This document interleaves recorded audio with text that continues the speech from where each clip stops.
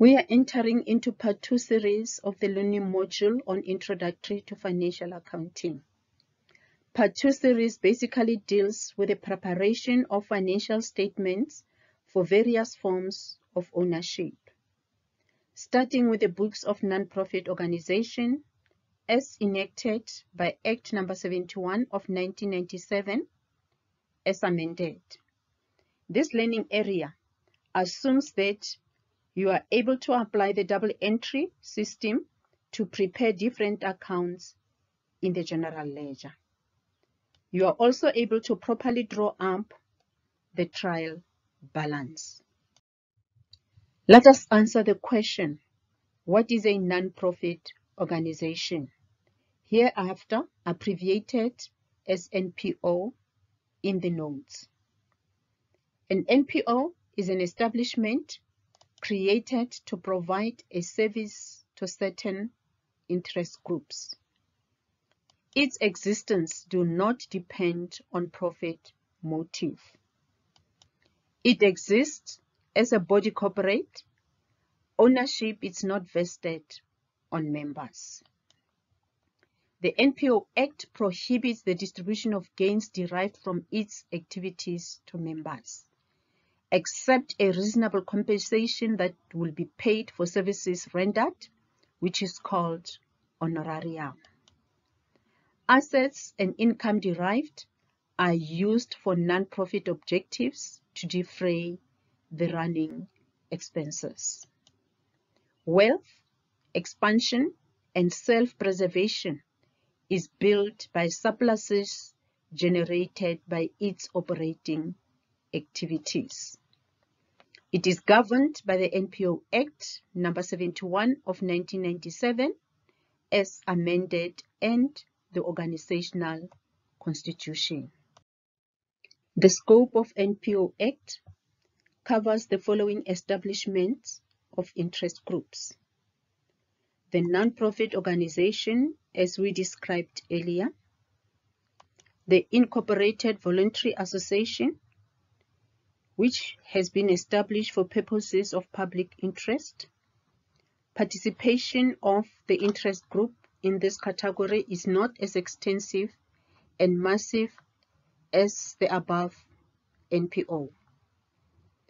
One such example is the body corporate, consisting of 2 to 3 persons, representing the interest of tenants and landlord in a particular residential area for accommodation purposes. The third are the non-profit company that has been registered with the Department of Social Welfare as a non-profit organization. Any of the above organization can apply to SARS for public benefit organization status so as to be exempted from income tax liability. Before an NPO can commence its activities, the NPO Act requires that an organization submit its application for registration together with its organizational constitution to the Directorate of the Department of Social Welfare. The organization should also register with SARS for exemption purposes. The organization should be in possession of a certificate of registration which has been issued by the Department of Social Welfare.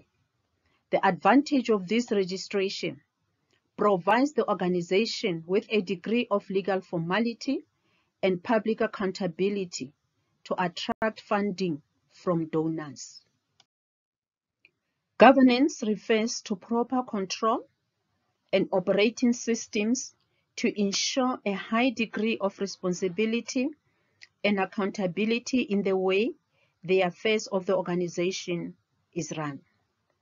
The first such control being the NPO Act number 71 of 1997 as amended, which governs its establishment and existence.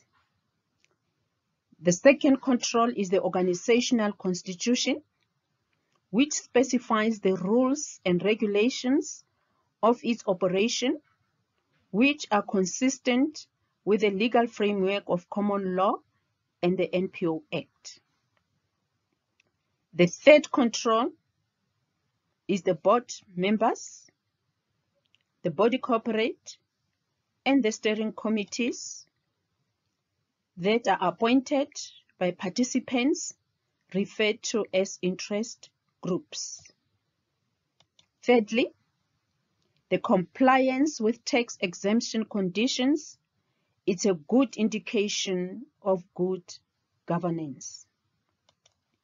Lastly, some corporations are expected to comply with corporate governance, which are mechanisms and processes that control some organization, especially the non-profit companies that has registered as NPOs. Examples of non-profit organization according to interest groups or sectors are the sports and recreation, charity organization, cooperatives, faith-based organization, non-governmental organization, arts and culture, as well as professional bodies. For accounting purposes, we will concentrate on specific accounts dealing with transactions affecting only the NPOs. The basic accounting equation principles remain the same. In the general ledger, we will draft the following specific accounts: the subscription or membership fee account to record members' annual fees paid, the entrance fees account to record once-off payments received from new members who are joining the club, the honorarium account to record remunerations paid to the secretary or the treasurer for services rendered, the receipts and payment account to record the summary of all transactions that took place within a financial period. The entries that are recorded in the receipts and payment account are similar entries that are recorded in the cash receipt journal and the cash payment journal. In practice, it is not necessary to draft the two journals. Instead of the journals, a cash book is drafted, and then the totals are posted to the receipts and payment account in the general ledger. The next account that will be drafted is the income and expenditure account that will summarize all the income accounts and expenses account that falls under the nominal section of the trial balance. The last account will be the trading account to record transactions of fundraising nature. The second book that will be drafted is the general journal to record the omissions, errors, and adjusting entries. The third will be to draft the financial statement according to acceptable standards for submission to the Directorate and SARS. Examples of such statement are the receipts and payment, which uses similar transactions that were recorded in the receipt and payment account in the general ledger. This time we will be drafting a statement. The income and expenditure statement, which is more or less similar to the profit and loss statement that we normally present for retailing enterprises. This statement, income and expenditure, will use the same entries that were recorded in the income and expenditure account in the general ledger. The last statement will be the statement of financial position. Some constitution requires the appointment of an accounting officer for the compilation of the financial reports. The funds of the organization are divided into two categories, being the revenue income, representing operating income that is used to defray day-to-day expenses. And the second category is the capital fund, which is used for major or capital projects. Examples of revenue income are the entrance or joining fee, which are once-off payments paid by members who are joining the club. The membership or subscription fee, paid annually by registered members in the club. Donations received from donors, and the fundraising activities, which represent additional income from fundraising activities. Examples of capital funds is the special funds in the form of bequest, which are funds received by the organization left in a will of the deceased. The second example of special funds are the grants or government subsidies. The second example of capital funds are the expendable funds, which are sponsorship for a particular general activity. For example, a donor may extend funds that can be used as sponsorship for bursaries.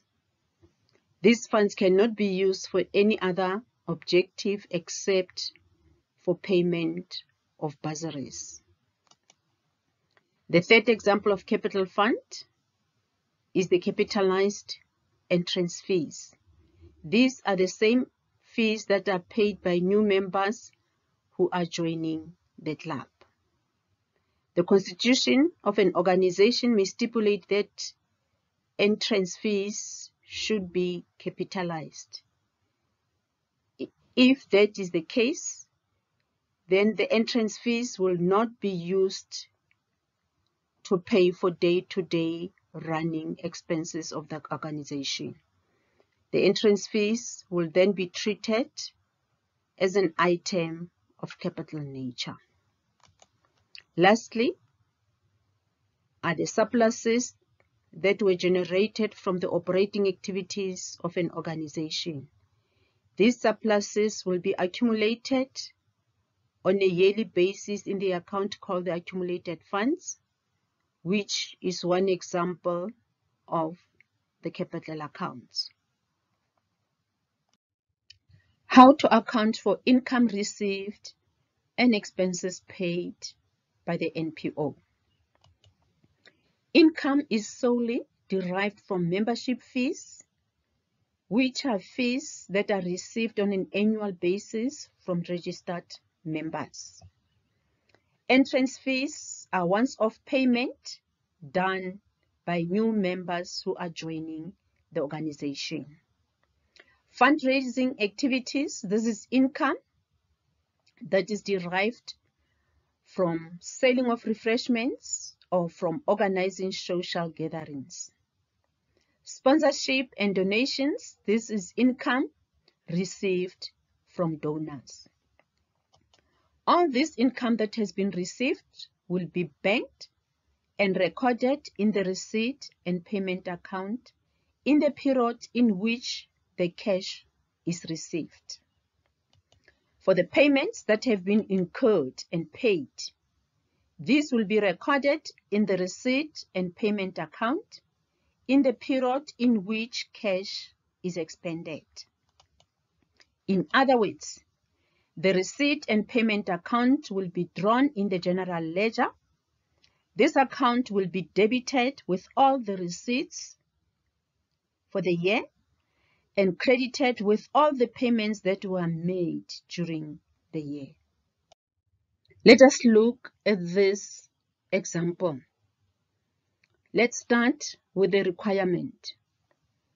You are required to prepare the receipts and payment account for the year ended 31st December 2014.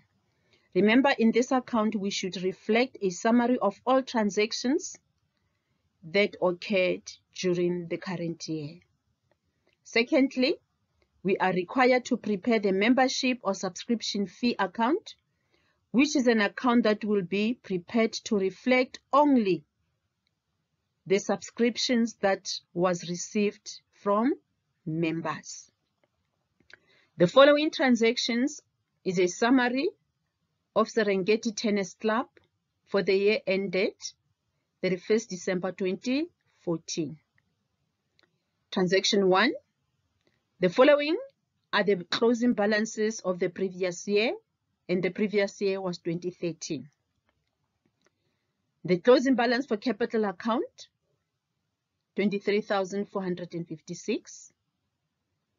The closing balance for the bank account, 11,234, which is a favorable balance. Transaction 2. 11 new members paid 120 entrance fees, and this must be capitalized. Transaction 3. The annual subscription fees amount to 220. During the current year, 49 members paid their 2014 subscription, while 7 members were in arrears with their subscription in respect of 2014. What's happening here is that 49 paid their subscription, while 7 is still owing in subscriptions for 2014. Then 9 members paid their subscription in respect of 2015 in advance. In other words, 9 members have paid for the new period 2015. 6 of the 8 members who had not paid their subscription in respect of 2013. When was 2013? Last year. 6 of these that were owing last year paid this during the current year. The amount still in arrears, meaning owing, should be written off. Number 4, gardener's wages paid for the year, 3,600.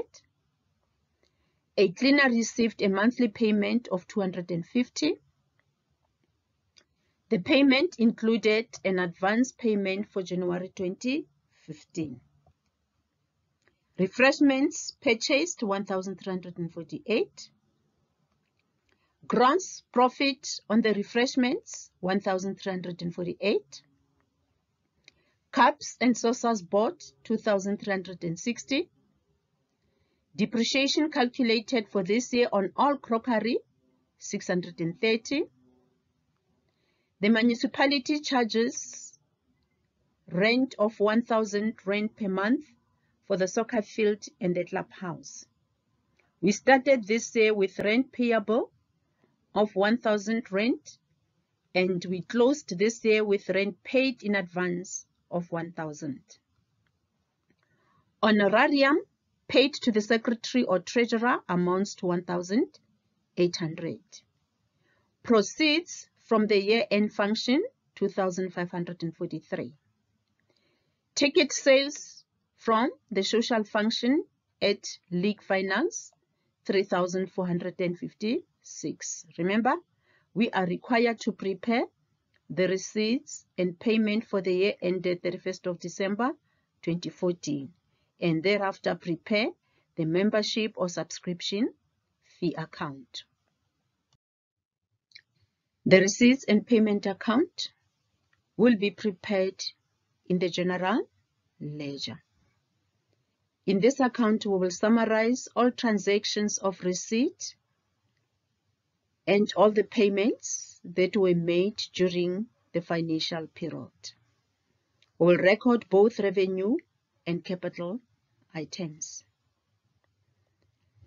In this account, we will start by reflecting the opening balance of the bank account.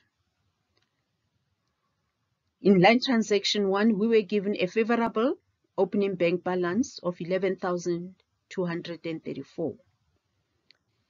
As a favorable balance, this item will be reflected at the beginning of 2014 on the debit side as balance brought down, amount 11,234. The line transaction 2 dealt with 11 new members who paid 120 entrance fee, which must be capitalized. Entrance fee is income that has been banked. It will therefore be shown in the receipts and payment account on the debit side at the end of the financial period as entrance fees, and the total income received is 1,320, calculated as 120 times 11. The third transaction is the annual subscription fees amounting to 220 rand per member. 49 members paid their 2014 subscriptions. This is income received. It will therefore be banked, and because it is banked, it will also be shown on the debit side as a receipt of the receipt and payment account as membership fees received of 2014, calculated as 49 times 220, giving a total of 10,780. Further on, 7 members were in arrears in respect of 2014. These are subscriptions that are owing. It is not income that has been received. It will therefore not be recorded in the bank and as well as in the receipt and payment account. Then there were 9 members who paid in respect of 2015. This is income received for 2015.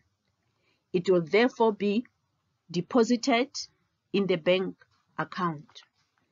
Because it is debited in the bank account, we will therefore debit the receipts and payment account with membership fees for 2015, calculated as 9 times 220, giving us a total of 1,980. And further on, there were 8 members who were owing in 2013. Of these, only 6 members paid in respect of 2013. The 6 that paid represent income that has been banked in 2014. It will therefore also be shown in the receipt and payment account as a receipt of membership fees for 2013, calculated as 6 times 220, giving a total of 1,320. The next transaction is line 4, where the gardener wages was paid for the year. The total amount paid 3,600. This entry will be shown on the credit side as a payment at the end of 2014, shown as wages, amount 3,600. This was not the only wage that was paid. Line 5 refers to wages that were paid to a cleaner on a monthly basis of 250. This cleaner was also paid 1 month in advance. It therefore means that the cleaner was paid wages for 13, not for 12 months. We will therefore multiply 250 by 13 months and arrive at a total of 3,250, which is added to 3,600 to arrive at total wages of 6,850. In line transaction 6, refreshments were purchased and an amount of 1,348 was paid. Refreshment as expenses will be shown on the credit side of the receipts and payment account, and the amount credited will be 1,348. Line transaction 7 is about gross profit on the refreshments, 1,348. Gross profit is not income received. It's a calculation that we have arrived at. It is therefore not an entry in the bank account. It will also not be an entry in the receipt and payment account. In transaction 8, we bought cups and saucers, amount 2,360. On the payment side of the refreshments, we are showing that check payment of crockery, 2,360. Transaction line 9, depreciation calculated for the year on all crockery, 630. Depreciation is not cash paid. It's an adjustment entry that we made through calculations. It is therefore not an entry for receipts and payment because it's not cash paid out of the bank. Transaction line 10 is the municipality who charges rent of 1,000 rand per month. So it means per year it will be 12,000. But we made also an advance payment of 1,000 rand. Therefore, it means we've paid rental for 13 months, not for 12 months. Therefore, we've issued a check for 13,000. That's what we will record in the receipts and payment. Rental of 13,000. Transaction 11 deals with honorarium paid to the secretary or the treasurer. The total amount paid, 1,800. As a payment, it will be shown on the credit side of the receipts and payment account as honorarium of 1,800. Line transaction 12 deals with proceed from the year-end function, 2,543. As a receipt, it was deposited in the bank. It will therefore be shown with the receipts on the debit side as proceeds from year-end function. The total amount deposited, 2,543. Transaction 13, which is the last transaction for the year of 2014. It's ticket sales from the social function at the league finals. The total amount received, 3,456. It will be reflected with receipts on the debit side as ticket sales from social function. Total amount, 3,456.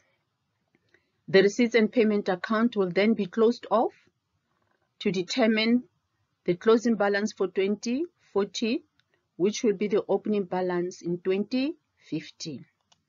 We will therefore close with a debit total because it gives us the highest amount. Carry it over to the credit side. Calculate the missing figure as the balance carried down, which is a closing balance at the end of 2014, which will be shown on the debit side at the beginning of 2015 as balance brought down. Note that the entries that were recorded in the receipts and payment account are the same entries that are normally recorded in the bank account. Usually in the bank account, on the debit side, we are showing total receipt. That's exactly what we've done with the receipts and payment account. The debit side reflects the total receipts for the clubs. In the bank account, we reflect on the credit side the total payments. Indeed, this account also reflects the total payments that the clubs have made during the year. In this example, we have read of transactions where income was received in advance or expenses paid in advance, or income in arrears, or expenses in arrears. Let us look at how we treat such transactions. Where income is received and exceeds 12 months, the overlapping months, meaning the 13th month, the 14th month, the 15th month, will be treated as income received in advance. Income received in advance in our books increases liabilities. It will therefore become part of the accounts payable. When the income received is less than 12 months, it means there's income that is owing or in arrears. Such income that is owing is treated as accrued income. Accrued income therefore increases our assets. It therefore becomes one of the accounts receivables. For expenses, if expenses paid exceeds 12 months, we've paid for 13 months, we've paid for 15 months, we've paid for 16 months. Those overlapping months are treated as expenses paid in advance. Expenses paid in advance increases assets. They are therefore part of the accounts receivables. If expenses paid are less than 12 months, it means there are expenses that remain unpaid at the end of the period. Therefore, the amount owing or the amount that is in arrear is accrued expense. Accrued expense will increase liabilities and it is part of the accounts payables. Credit losses, where subscription fee is written off, it will be treated as credit losses. The second requirement of the exercise is to prepare the subscription fee account. This account will reflect all transactions affecting the membership fees. Let us look at the breakdown for line transaction 3 that deals with the subscriptions. The annual subscription fees amounted to 220 per member. During the current year, 49 members paid their 2014 subscriptions. This income was deposited in the bank. To complete the double entry system, the subscription fee as an income account will be credited at the end of 2014 with the contra details of bank showing the subscription received of 2014, amount 10,780. Next are the 9 members who paid their subscriptions in respect of 2015 in advance. This is also income that has been deposited in the bank, which will be credited in the subscription fee as bank for subscription received for 2015, 1,980. This is income that has been received for 2015. It must therefore be excluded in the income for 2014 when financial statements are drawn. We will therefore adjust this account by debiting it with the same entry, and the contra account will read as the income received in advance, which will become a liability in our books. What we are saying with this liability is that this income is not for this year, it must be included in the income for 2015. Next are the 7 members who are in arrears with their subscription in respect of 2014. What this is saying is that there are 7 members who haven't as yet paid their membership fee for 2014. This is income that belongs to the current period. It must therefore be added to the income of this financial period. We will therefore do that by creating an asset called accrued income. We will therefore credit the subscription fee account with accrued income of 1,540. As we credit the subscription fee account, the accrued income as an asset will be debited with the same entry. What we are saying is that this income hasn't as yet been received, but we are expecting to receive it in the coming period, which is 2015. The next deals with 6 of the 8 members who had not paid their subscription in respect of 2013, paid this during the current year. As we deal with this transaction, we will compare it with the members that were owing in 2014. What did we do with these members in 2014 who were owing? We have increased our income with the amount that is owing so that we include it in this current financial period. We have done exactly the same thing with this entry in 2013. We had 8 members who were owing in 2013. This income that we're expecting from 8 members was added or included in the total income for 2013. We therefore created an asset in 2013 for the outstanding membership fees of 8 members. In the current year, we are expecting to receive this income from these members. In this year, we will therefore show the 8 members that were owing last year on the debit side of the subscription fee account at the beginning of the period as accrued income, total amount 1,760. We are expecting to receive this income in the current period of 2014. What have we received for this transaction in 2014? We have only received payment from 6 members. We debited our bank account with a deposit of 1,320. The difference, according to the last transaction, it says the outstanding balance of 2013 should be written off as irrecoverable. What is the outstanding balance? The outstanding balance will be the difference between what was owing last year and what has been paid in the current period. We have received 1,320, 440 is still outstanding. That is the amount that must be written off as credit losses. As we credit the subscription fee with credit losses, the credit loss expense account will be debited with the same entry of 440.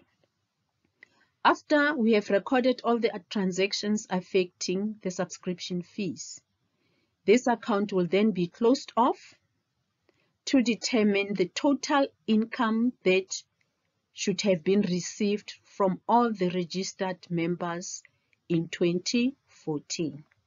We will therefore close it with a total that has been calculated on the credit side, which will be carried over to the debit side.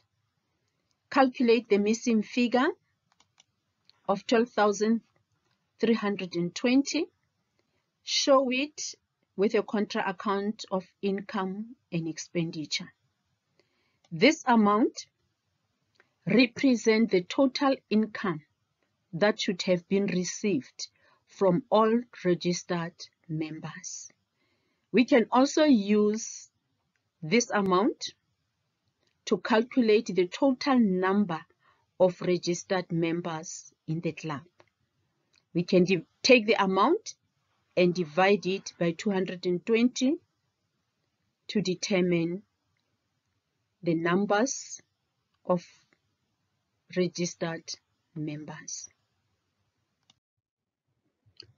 Work through these 2 activities. The first activity, you are required to prepare the subscription fee account for the year ending 31st of July 2017. In the second activity, you are also required to prepare the subscription fee account as well as the receipt and payment account, showing the breakdown of the subscriptions collected. Thank you.